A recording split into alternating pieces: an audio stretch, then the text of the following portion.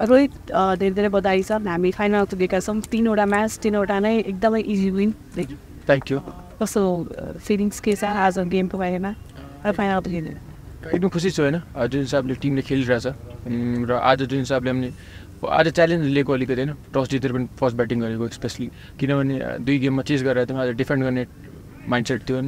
अनि त्यसपछि चाहिँ जुन हिसाबले सुरुमा अलिकति विकेट गयो अनि त्यसपछि चाहिँ दिप्पी दाइ र कुशलको जुन पार्टनरसिप भयो आई थिङ्क त्यो चाहिँ एकदमै राम्रो थियो टिमको लागि स्पेसली 145 समथिङ पार्टनरसिप भएछ सो वर्ल्ड रेकर्ड पनि हो त्यो पनि सो ओभरअल दुवैजना एकदम राम्रो ब्याटिङ गरे एज अ बलिङ युनिट हामी यो टुर्नामेन्टमा एकदम राम्रो बलिङ गरेर छौँ सो त्यही कन्टिन्यू गऱ्यौँ आज पनि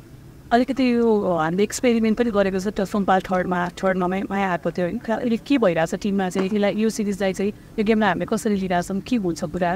होइन अब त्यो प्लान नै थियो होइन हाम्रो पहिलाको प्लान नै हो कि समुदायले युज गर्ने जहाँ अब त्यो सिचुएसनमा अब हामीलाई फिल भयो कि समुदाय कन्ट्रिब्युट गर्न सक्छ टिमलाई अनि त्यही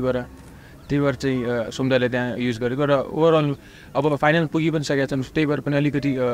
भनौँ सबैलाई ट्राई पनि गरिरहेछ सोमपालको रोल चाहिँ खास के दिएर पठाउनु यो अब कन्टिन्यू गऱ्यो भने रोल चाहिँ के हुन्छ अब सुरुमा विकेट गएपछि अलिकति त्यो पावर प्लेमा मिडियम पेसरहरूले राम्रो खेल्नुहुन्छ सो त्यही रोल दाइले त्यो पावर प्लेमा राम्रो खेल्न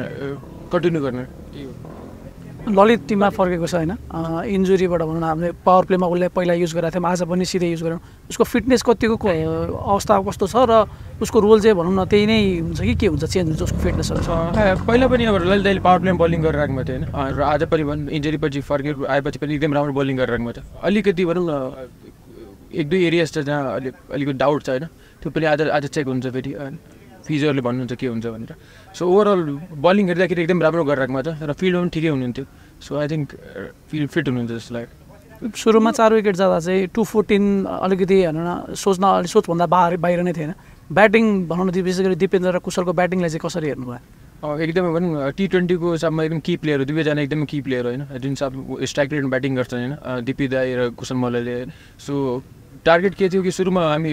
15-16 ओभरमा अराउन्ड 120 130 भयो भने चाहिँ 170 180 को टार्गेट थियो होइन बट जुन हिसाबले कुशल र दिप्पी दाइ ब्याटिङ गरे त्यसले गर्दा चाहिँ 214 भयो जस्तो लाग्यो जस्तो यो हामीले 3टा गेम खेल्यौँ 3टामा हामीलाई कतै पनि हामी एकदमै एकपक्षीय रूपमै जितिरहेको छौँ तर पनि ओपनिङमा अलिकति चाहिँ राम्रो भइरहेको छ यसलाई अब हामी चाहिँ ग्लोबल क्वालिफायर खेल्दैछौँ यसमा ओरी गर्नुपर्ने केही छ कि एज ओपनिङमा मलाई फिल हुन्छ कि कन्डिसन अलिकति भनौँ न अलिक गाह्रो भन्दा पनि च्यालेन्जिङ थियो अलिकति होइन सो त्यसले गर्दा पनि भनौँ आउट कुशल दाइ अलिकति आउट भयो होइन सो ओभरअल हेर्दाखेरि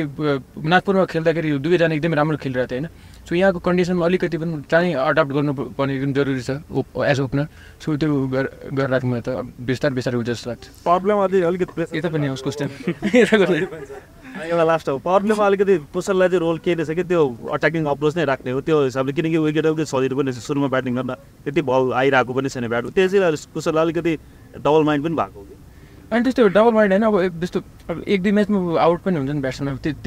त्यो भन्दा बित्तिकै अब आउट अफ फर्ममा छ यो सबै कुरा लिएर आएर भनौँ त्यो कुरा हामी गरेर त्यस्तो कुरा गऱ्यो भने त झन् ब्याट्सम्यान डाउटमा हुन्छ नि सो आई थिङ्क त्यो केही पनि होइन 1-2 म्याचमा आउट भयो बट त्यो बिलिभ छ कि नेक्स्ट म्याचमा कमब्याक गर्नुहुन्छ स्ट्रङ भनेर यही दसैँको माहौलमा चाहिँ तपाईँहरूले खेल्नु भएको छ दर्शकहरू पनि दसैँ नभनेर आइरहनु भएको छ दर्शकहरूलाई के भन्न चाहनुहुन्छ एज अ क्याप्टेन अब के भयो यहाँ चाहिँ अब आउन अलिक गाह्रो हुन्छ भने अब टिभीमा हेर्नु होला होइन सपोर्ट गरिराख्नु र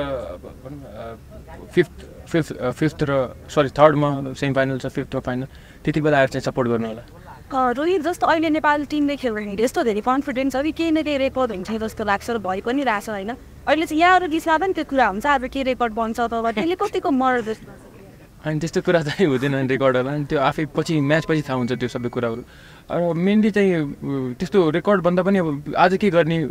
हाम्रो भनौँ as a batting unit as a bowling unit आज के गर्ने र ओपोनेन्ट कस्तो छ त्यही हिसाबले प्लान हुन्छ होइन अनि त्यो जति पनि प्लान हुन्छ त्यो चाहिँ आएर यहाँ एक्जिक्युट गर्ने त्यो त्यति मात्र जिम्मेवारी हुन्छ हामी आफ्टर गेम चाहिँ त्यो टिमभित्रै दसैँ जस्तो माहौल चाहिँ हुन्छ कि हुन्छ त्यो चाहिँ हुन्छ के हुन्छ अलिकति सेयर गर्न सकिन्छ कस्तो हुन्छ के हुन्छ भनेर अरू दिन र यो दसैँको बेलामा केही टिममा फरक कि अब अहिलेसम्म केही भएको छैन बट अब हेरौँ दसैँमा के हुन्छ होइन